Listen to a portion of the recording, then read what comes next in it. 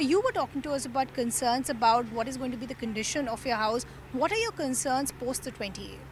So, despite the amount of precautions that we're taking, we're putting up cardboard boxes and bubble wraps and a lot of tapes and all to prevent the dust from entering the house. But we don't really know the amount of pollution that will be caused post the explosion, because it's a huge building, as you can see. Sure. And Supertech against it, and even ATS is also against it. So we don't really know the amount of debris residue that will be left behind post the explosion. So that is kind of a major concern as of now.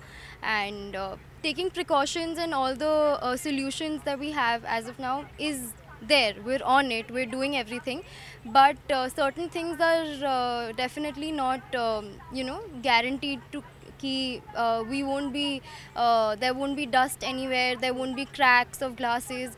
All of that is pretty uncertain as of now. What are the concerns that you have and what happens post 28th? Post 28, there are quite concerns. One, pollution is a major concern.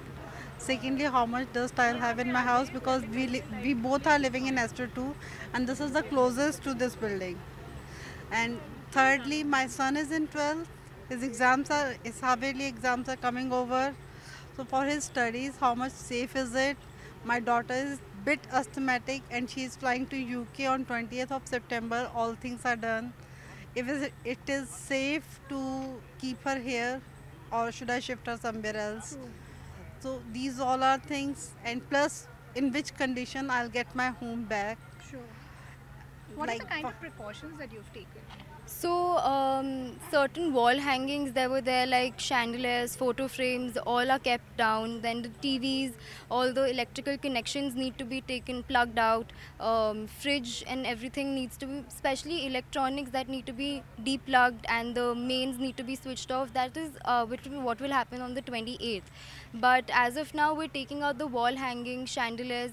But the main concern is because Supertech has all its windows and the doors are made of glass.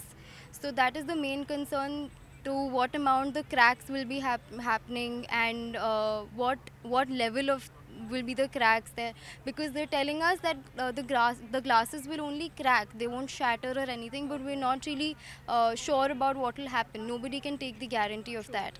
So that is kind of uncertain. So probably the main apprehension is because there's a lot of uncertainty, and that is creating a bit of a paranoia between the residents. Absolutely. So, but speaking of myself, I'm not that paranoid or apprehensive, because first of all, it's a good thing that it's happening after it was long due, and definitely it is a big news.